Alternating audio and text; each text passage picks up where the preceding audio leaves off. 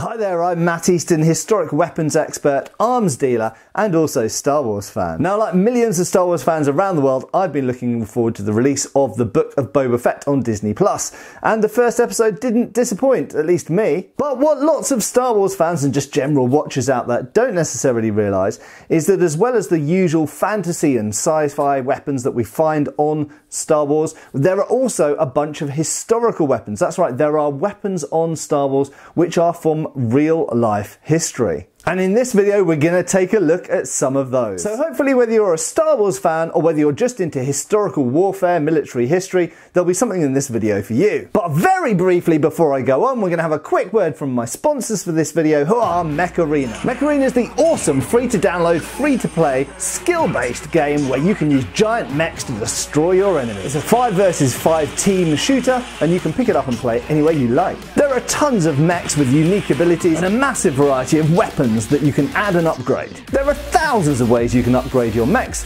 and hundreds of skins. There are loads of different game modes, including control point capture, 5v5 and also 2 versus 2 deathmatch. Just recently, Mech Arena's added a brand new mech, Stalker, and his Predator drive ability, as well as a load of new cool stuff that's coming up.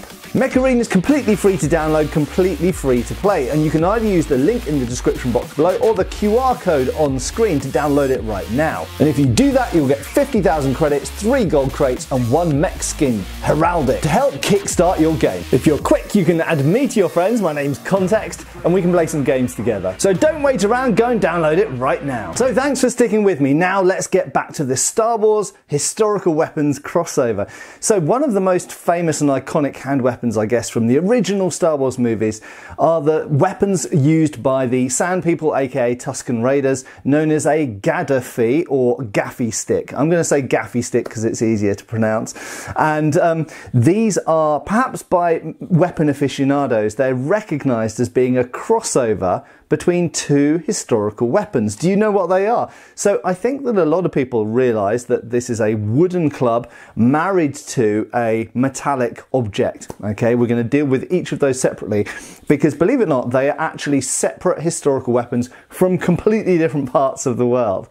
So the wooden stick, now that is perhaps the most immediately recognisable, I think, anyway, to people who study ethnographic and anthropological weapons, and these are Fijian sticks. These are a type of club. In Fiji, these are known as a totakia. Now, I should just mention that of these gaffy sticks, there's a variety, okay? So we see different types of metallic head, we see different types of wooden head. And what is interesting is, at least in some of the media, I believe the games, we actually see varieties of wooden club end that are more similar to other Fijian war clubs, but they are still Fijian war clubs. A type called a Sally, for example, is one type that's shown.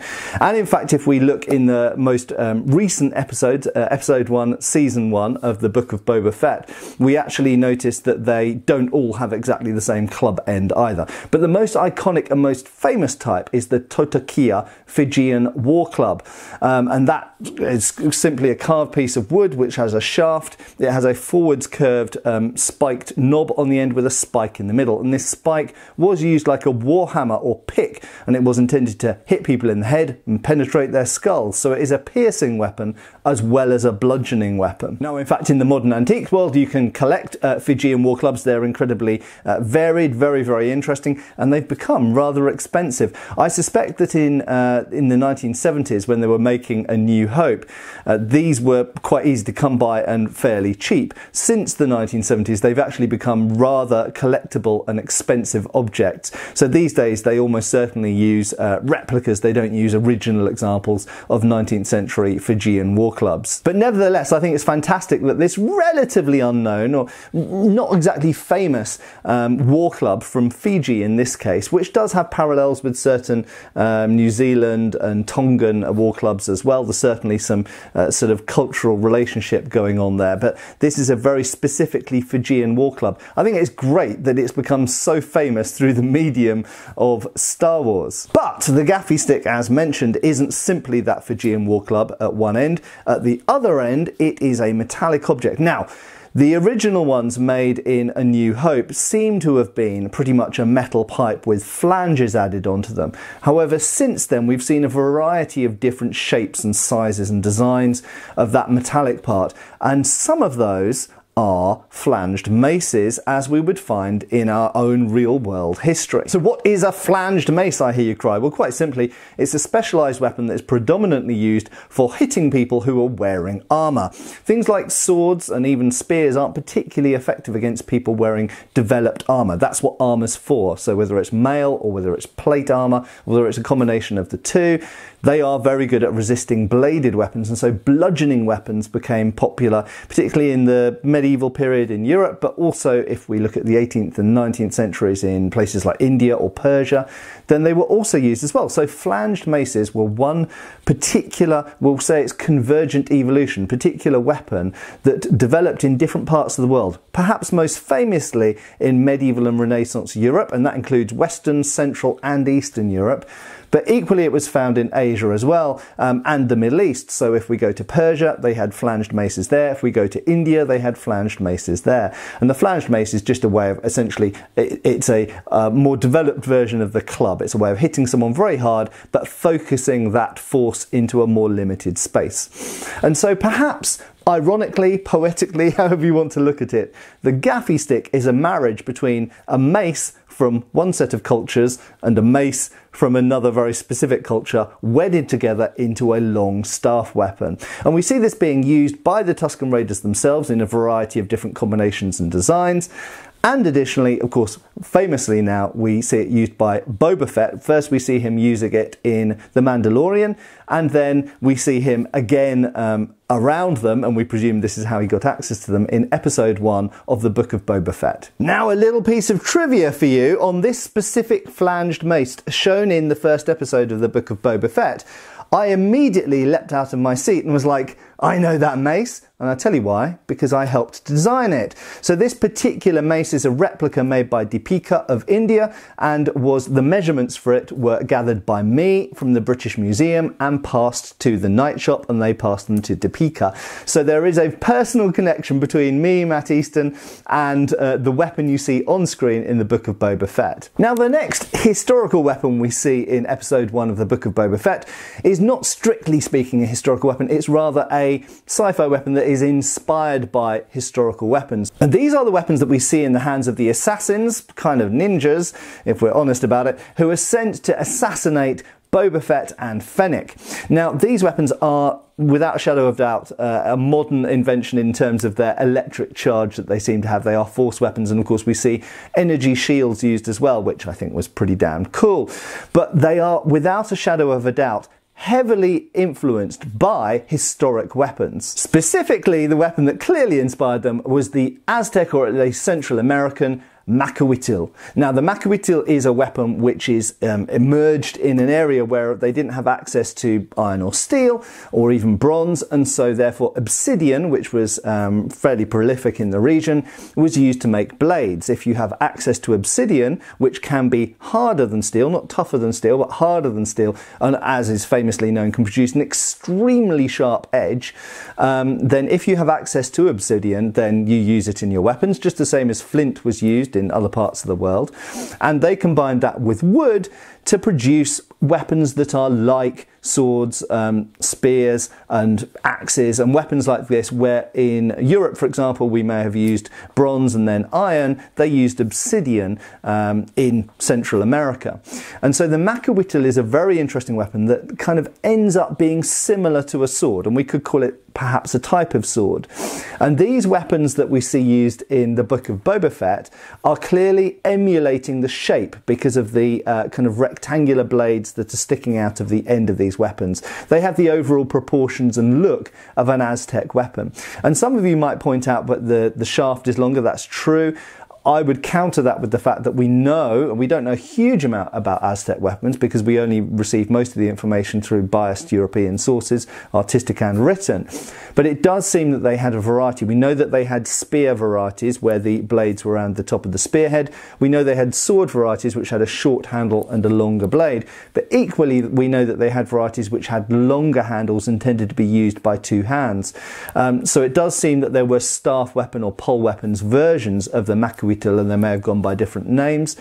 And indeed, these weapons, whilst they are not exactly historical weapons based on the Aztec sword, they are clearly inspired by them. And I don't think it's any coincidence that they decided to give these assassins energy shields, because we know that historically the Aztecs did use this Macuitl type weapon with a shield predominantly, like sword and shield. Now, there is another weapon that we see in the hands of these ninja-like assassins, and we liken them to ninjas in a number of ways. They wear the kind of face mask, which is a fantasy idea of a ninja, it's not historical. But additionally, we see them throw two weapons at Fennec. Now, it's impossible to see. I've paused the screen several times and tried to slow it down. I can't really see what these objects are, but it's very clear that they are based on so-called shuriken, or various throwing weapons that were supposedly used by the shinobi or the ninja in medieval and Renaissance Japan. Now, if you want to learn more about ninja and the shinobi, then in fact, if you search for my channel, you can find a video where I recently did an interview with an expert on that subject, which I am not.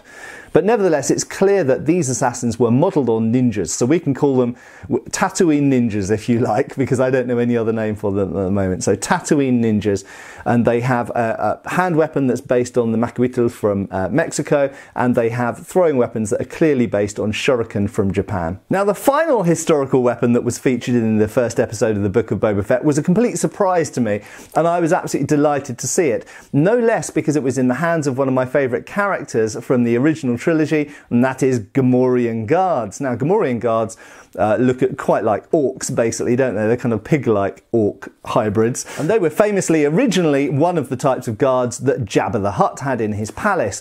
And in fact, in this episode, we see that these are guards. Those are the original guards, and maybe not the guards, but they are certainly related to the guards that we saw in Return of the Jedi. And they're now disarmed. Okay, so they don't have any of the weapons that they had before. Previously, we've always seen Gamorrean guards armed with rather orcish, orc-like weapons, usually large axes. In fact, one of the axes that we see them with, especially in the toys that I had when I was a kid, was really a kind of bardiche that's joined to the shaft in two different places, but that doesn't feature in this episode of Boba Fett.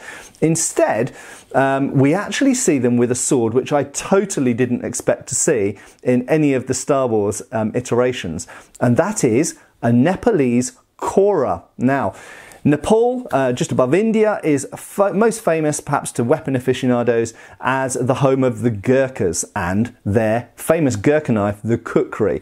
Now, the kukri is the small sidearm, knife-sized, large knife-sized, or short sword-sized sidearm that you can wear anywhere, carry anywhere. At one time, everyone in Nepal basically carried one. Men and women alike. It was used as a tool, used as a weapon, and it's very, very famous and is still continued to be carried today in the British Army and the Indian Army as well by the Gurkhas and many others as well. Very, very useful weapon. But what's less famous is the Kora, and in many ways, if we view the kukri as the knife of Nepal, the Kora is the sword of Nepal, and traditionally would have been used predominantly with a shield.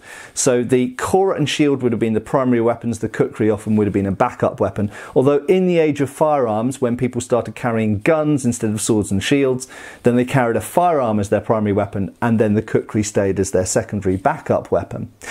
Now, the Kora is very characteristic because it has a forwards curve. The cutting edge is on the concave inner curve rather than like a saber on the outer curve, and it is a heavy chopper, and you'll notice with the flared end, therefore a little bit like an axe with a flared end, it has a lot of mass at the tip, much like a mace as well. So they are really, really powerful choppers, and it's interesting, it's always one of the things worth noting, that Nepal is famous for a forwards curved knife and a forwards curved sword. So they really liked forward curves on their cutting weapons. So I didn't expect to see this in the hands of the Gamorrean guards. We don't yet know from the story given whether that is a Gamorrean weapon, because they were disarmed. They were without any weapons at all when they first came to Boba Fett, so it's possible that Boba Fett acquired these weapons from somewhere else and equipped them with them. I don't think that Gamorreans have ever been seen with a Nepalese Kora before, but nevertheless, as a weapon collector, as an antique arms dealer, it was fantastic, and I have a large collection of kukris. It was fantastic for me to see a famous and beloved Nepalese weapon on the silver screen once again. So I hope this has been interesting to you, whether you're a Star Wars fan or whether you're a historical weapons and antiques fan, or whether you're just interested in general in this kind of stuff. I hope it's been interesting to you. Please share this video around. I'm sure that there are lots of Star Wars fans out there who are not particularly interested in weapons who might be interested in this video. So if you know a Star Wars fan and someone who might like to learn a little bit more about what they're seeing in the Book of Boba Fett, but they don't know anything about historical weapons, then send them this video and I hope they enjoy it as well. Thanks for watching. I have been Matt Easton. I'll continue to be, and hopefully I'll see you back on the channel really soon. Cheers, folks. Thanks for watching. We've got extra videos on Patreon. Please give our Facebook a like and subscribe if you haven't already. Cheers, folks.